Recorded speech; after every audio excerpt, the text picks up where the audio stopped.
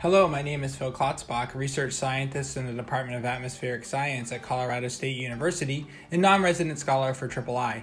Our forecast team at Colorado State University issued its first prediction for the 2020 Atlantic hurricane season today.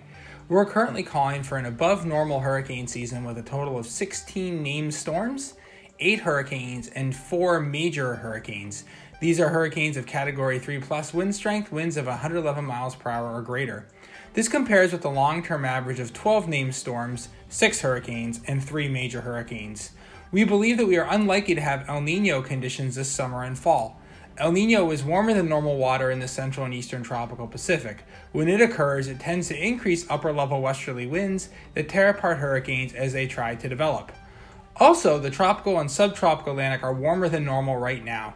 Warmer water in these regions provides more fuel for developing tropical cyclones, and it also tends to be associated with lower pressure and more moisture, both of which favor hurricane formation and intensification. Of course, we are only in early April, and the hurricane season doesn't start until June 1st and doesn't really ramp up until August, so there is a lot that can change between now and the peak of the season. As such, we will be issuing an updated forecast on June the 4th.